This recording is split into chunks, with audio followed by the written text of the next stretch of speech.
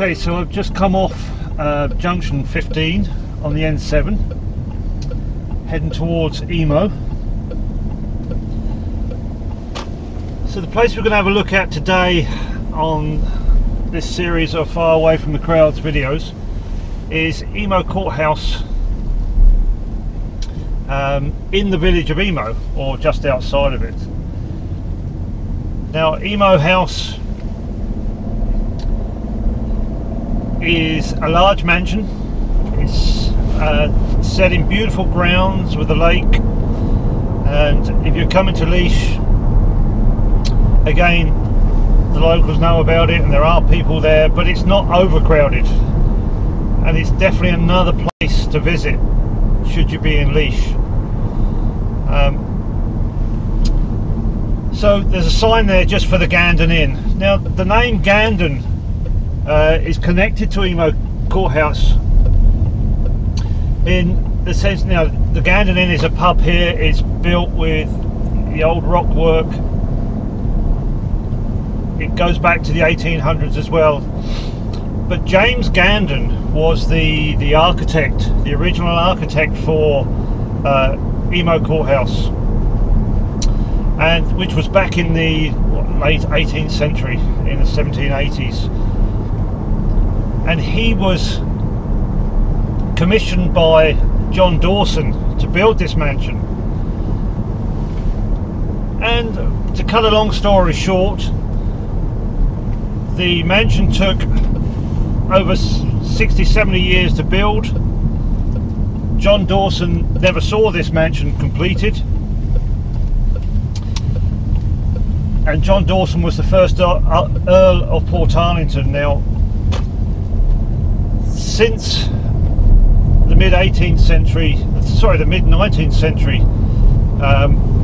when Emo House was completed,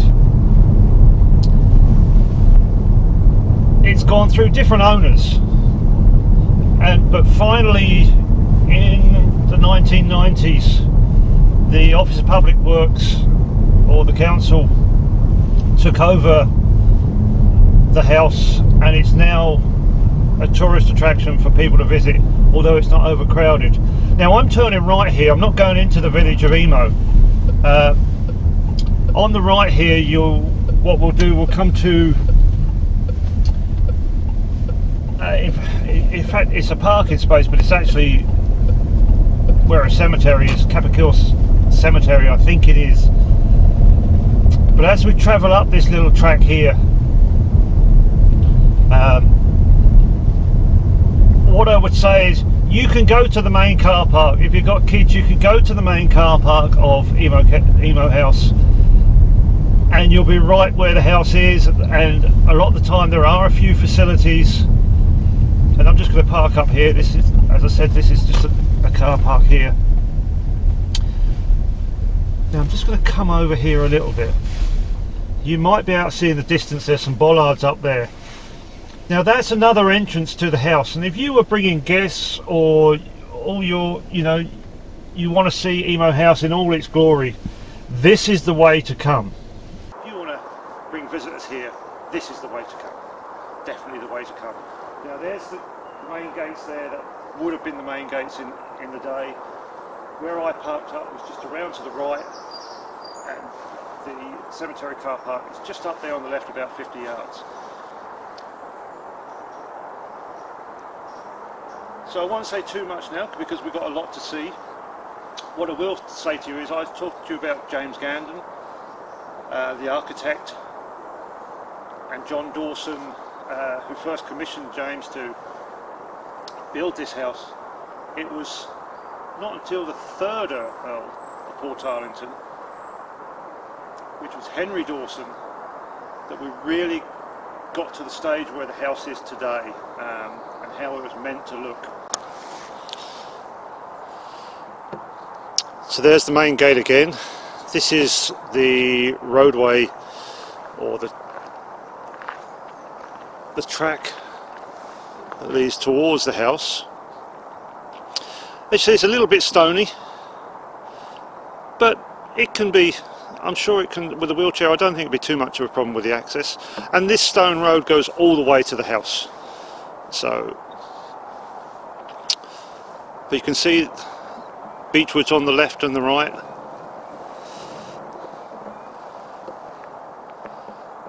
And we're going to carry on and follow the track to see where it goes. Okay, so imagine you're a debutant coming to a ball at the Emo Courthouse, which the Earl of Portarlington is hosting. You've come from the gates there, getting excited. You're looking at your carriage on the right hand side there, and in the distance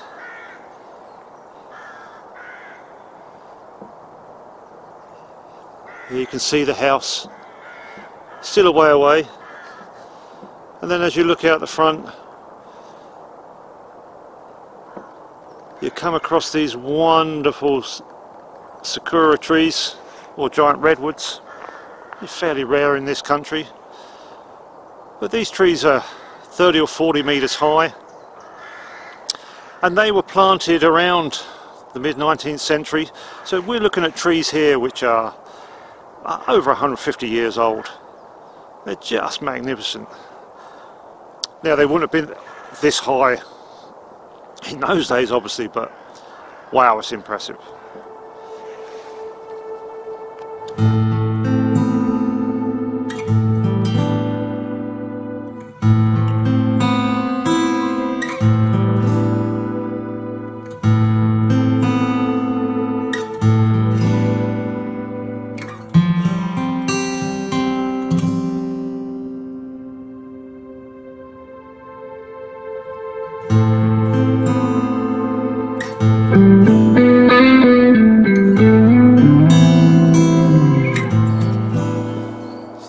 In the middle of these lovely redwoods, the sun comes out to shine, show them in all their glory. What a wonderful walk that is. Wow. Okay, so there is a little road to cross, but it is only a little road. I'll just try and give you some idea of the gap here in case someone was in a wheelchair. I think it's big enough for a wheelchair to get through. Like I say, there's a small road to cross. Very few people here still. Now I'm in the morning, but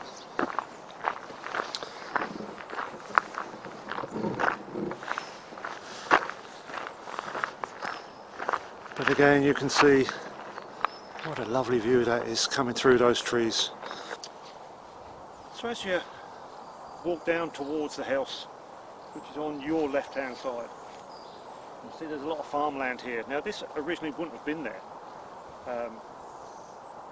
but the Earls of Portarlington were here until 1914 when they started to leave, and then when the Easter Rising came they actually fled, and that was the end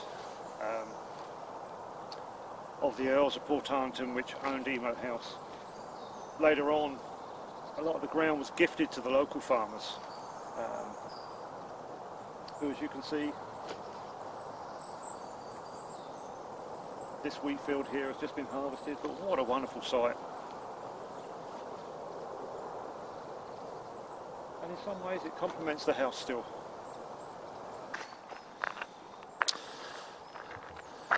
So you can see the path curves around, and the path keeps going, and it keeps curving around. But you can be sure that was fairly intentional, still going through these sakura trees. As you come around the corner, you get your first glimpse of the house.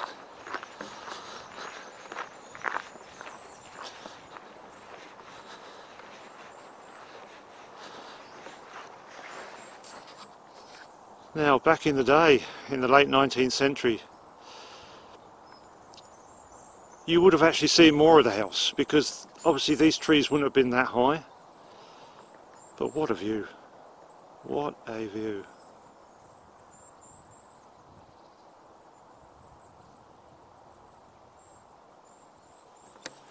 So you can get some idea of the distance of the walk. Like I say, the ground isn't too bad, but it does add on a nice 20 minutes as you head towards the gates.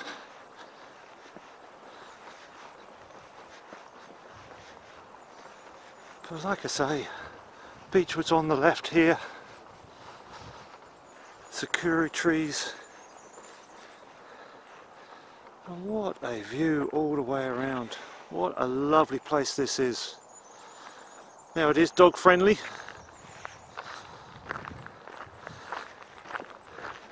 and these sakura trees here, it looks like new ones have been planted here. You can see they're planting them on the left and the right. Wow, fabulous.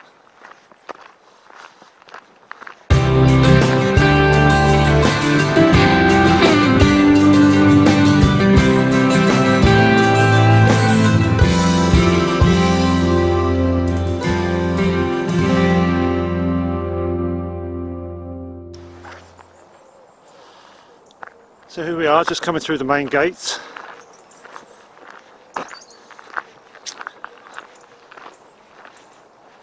As you can see, opening hours are 8:30 till 9 PM. And they do shut the gates. But wow.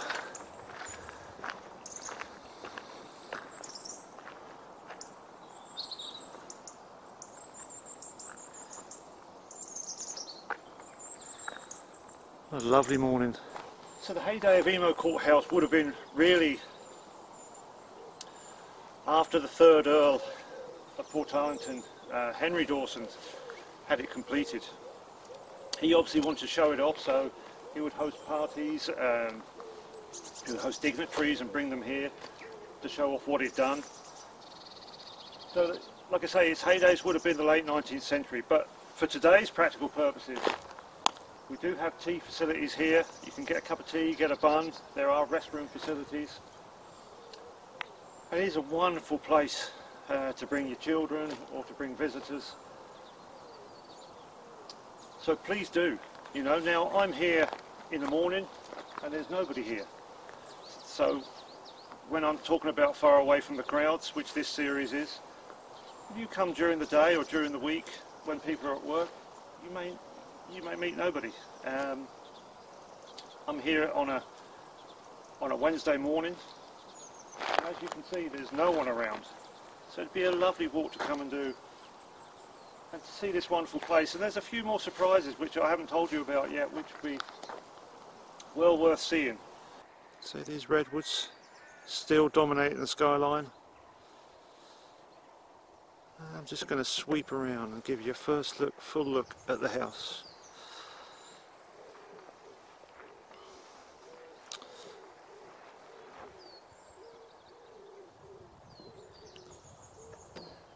Wow.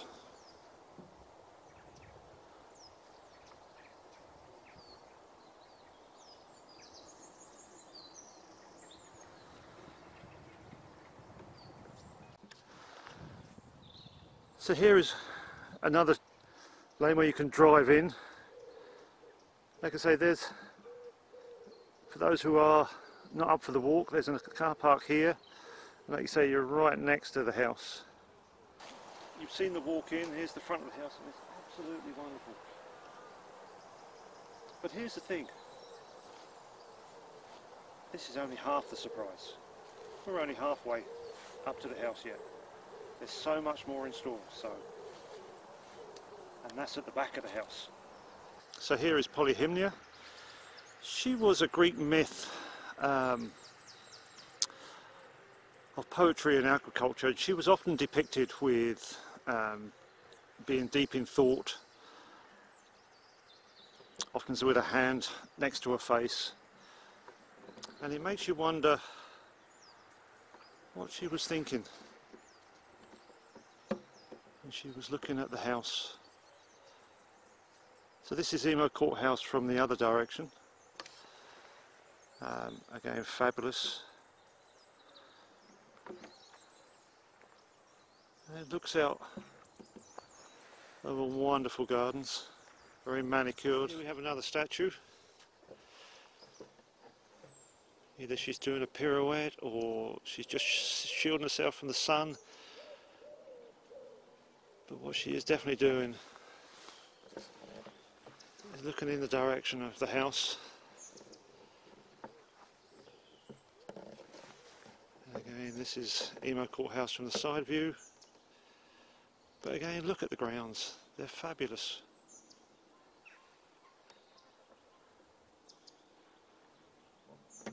Wow.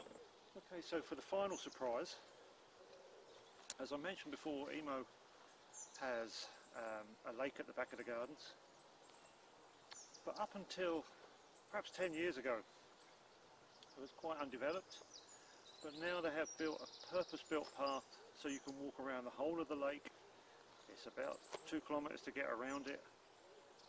But it just sort of finishes the visit off. There's a few swans, there's a few wildlife, bits of wildlife there, but if you come in, make a day of this visit. Like I say, start from the main entrance, walk all the way through, have a cup of tea or something, then come out. But don't forget to do this last part, the walk around the lake. It's a fabulous walk. Just give you some idea of the trails.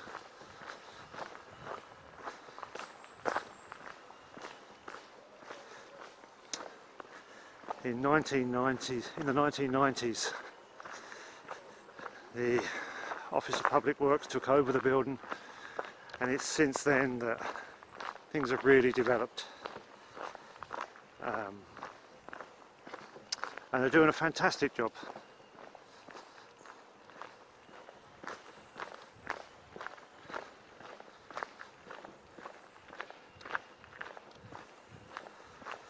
It's a big place for people to bring their dogs, very big grounds, nowhere near any roads. There's a lot of dog walking goes on here. But you'll get a few more people on the main trail, perhaps going around the lake, because it is a lovely walk. A lot of joggers here sometimes, but if you're off the main path, like I say, as we are now, it's just a fabulous walk.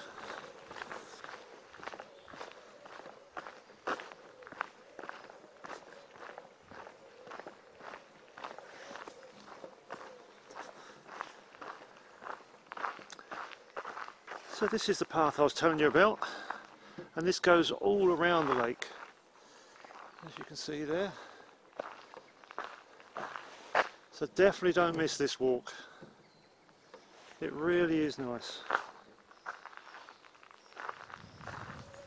So here we have the lake.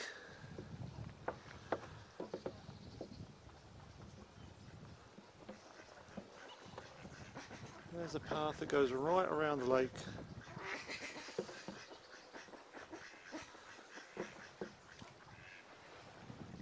Bringing you back around to here.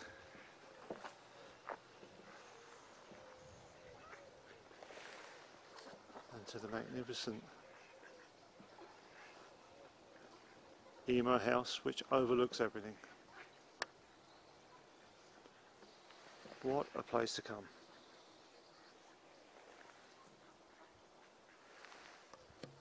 So there you have it, Emo Courthouse. Fabulous place to visit. From the front drive in, walking all the way in, that 2-kilometre walk, to a wonderful mansion, to wonderful manicured grounds, to the lake. Why wouldn't you want to come and visit? Far away from the crowds. We're now around 10 o'clock here. Hardly anyone around. It's a wonderful place.